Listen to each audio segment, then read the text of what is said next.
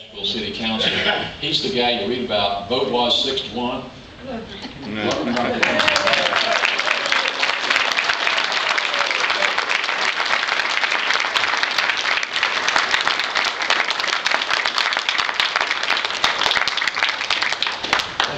That's a dubious nickname. We love you, Carl.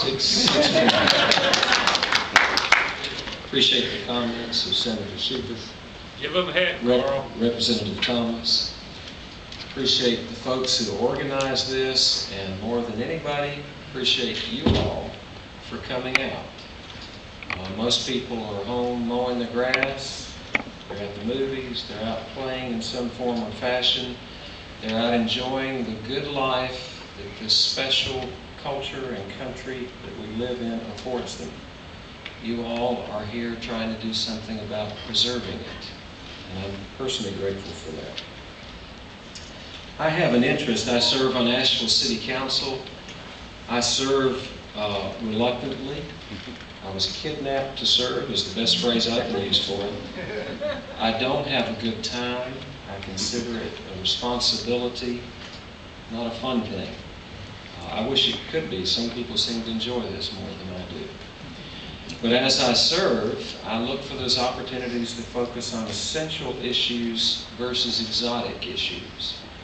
An example of exotic issues, I appreciated Representative Thomas's comment about some of the exciting things that comes before his body. This coming Tuesday on our consent agenda for the City Council is $15,000 in state money that we're going to receive for a butterfly exhibit. I've asked that to be pulled from the agenda so at least we can have a vote on it, the consent agenda, and it will be 6-1. We will have our butterflies. That's kind of me. I consider butterflies nice but exotic. Illegal immigration is something else. That's essential. I'm cynical about this issue for a number of reasons. Number one, I don't believe our safety is yet adequately threatened to stir people up. This issue is like a cancer versus a heart attack. You know, I start grabbing my chest right now and it's hurting like heck. I'm going to start paying attention to my health. But if I have a hidden cancer I don't know about, I'm just as likely to diddy-bop along and not pay attention. And it will kill me just as surely, just maybe a little bit more slowly. Our Congress is paralyzed. You know, their latest approval rating, and I say latest, I believe this was in the past week, is 14%. I think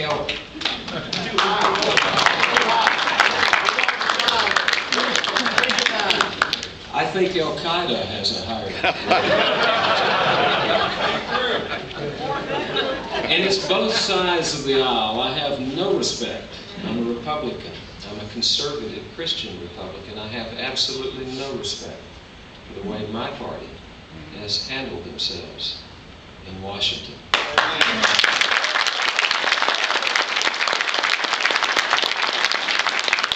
I'm cynical about this issue because we are not willing or able to enforce our existing laws, much less embrace new ones. I try to learn by doing or watching other people do. I spend a lot of time with our police. One of our essential issues in this community is drug enforcement, or the lack thereof. Representative Thomas mentioned that he saw, we didn't have time to talk about it, but he said he saw a drug deal in Pritchard Park, I believe today. We have an open-air drug market in Asheville. I try to learn about that. I'm not a policeman, but I'm in charge, or at least I'm responsible for my piece of the policy equation. So I try to learn by watching, and I spent an evening in the jail. I actually spent the night in the jail a couple of years ago. They arrested me, took me all the way through it. There was one person in the jail that knew I hadn't done anything wrong. Thank goodness he didn't have any health troubles that night. But I learned from being in jail that way. I learned from watching them arrest folks and process them in the jail a few months ago. While I was there, they brought in a young man who had, over on Patton Avenue, had pulled up beside a law enforcement car and tilted up a 40. Several of you probably know what a 40 is, malt liquor. right beside the police officer and then looked over at him and grinned. Well, the officer didn't appreciate that. He arrested him. The young man didn't have an ID, didn't have a driver's license. Now, in the past, and I've got a bag full of them, I meant to bring them, it was very common. They would have, you can buy these things for $25 to $50 a piece. They would have multiple IDs. We have officers that have arrested a guy with as many as half a dozen IDs in his pocket. And driver's licenses, fake of course, but enough to get you by. But he didn't even bother, and I got to talking to him. He spoke English. He said, I don't need a license. They will arrest me. They will charge me. They will let me go in the morning, and I will go away. And unless I'm unfortunate enough to get caught again, accidentally, there's nothing they can do to me. They can't find me. They don't know who I am. And they're not going to call the INS for me. I don't need to worry about that. He knew it all, and he was right. And you could see the officers gritting their teeth. And I talked to them and their frustration. We're not enforcing our existing laws. I have very little faith we're going to enforce new ones. We're being systematically, another reason I'm cynical is we're being systematically tranquilized by our leaders, our advocates, their advocates, the illegal immigrants, the media, and our own complacent self-interest. We like cheap chicken, and we're willing to overlook things to have cheap chicken. Another reason I'm cynical is the finger of accountability has drifted from what we can control to what we can't. Got in a lot of trouble in a recent event on Black Asheville, and they kept talking about the federal government needs to do this about racial problems, and the county government needs to do this, and these people need to do that, and the white people need to do this. And I was one of the few members of the panel who was white. And I said to these folks, and it was my honor to be there, by the way, and most of it went very well. I was proud of the effort to be honest in the room.